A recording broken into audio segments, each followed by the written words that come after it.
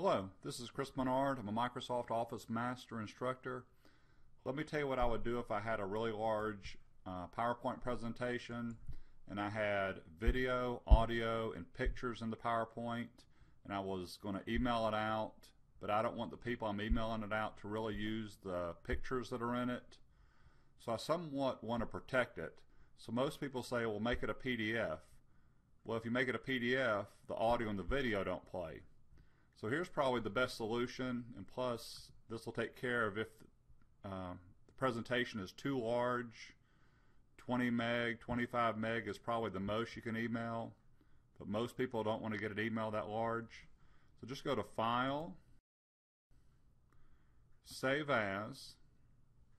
If you have Office 2013, you have OneDrive. So if you wanted to email this, you still could, but I would put this on OneDrive.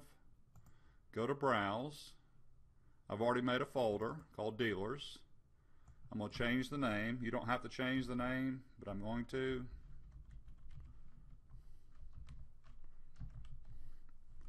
Don't save it as a presentation. You want to save it as a PowerPoint slideshow or a PowerPoint show. A PowerPoint show just plays automatically at full screen, and people can either hit the space bar or left click to advance slides. And then you want to go to Tools, General Options, because you still don't want them to be able to change it, and put a password for password to modify. You're going to have to retype it again.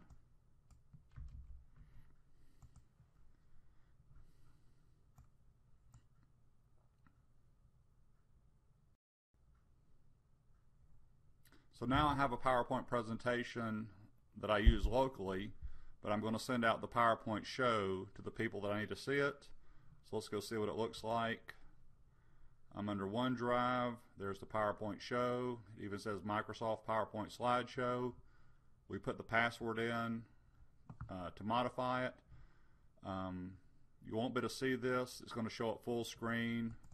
But with my video capture program, I'm going to left click. It'll go to slide 2. But if I tried to open this in PowerPoint, it would ask me for the password.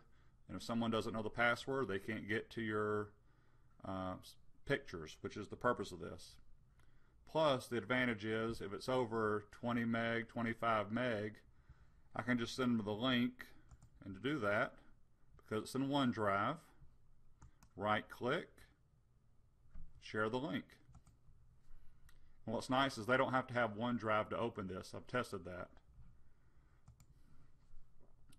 So that's my recommendations for really large PowerPoints that have audio, video, and pictures.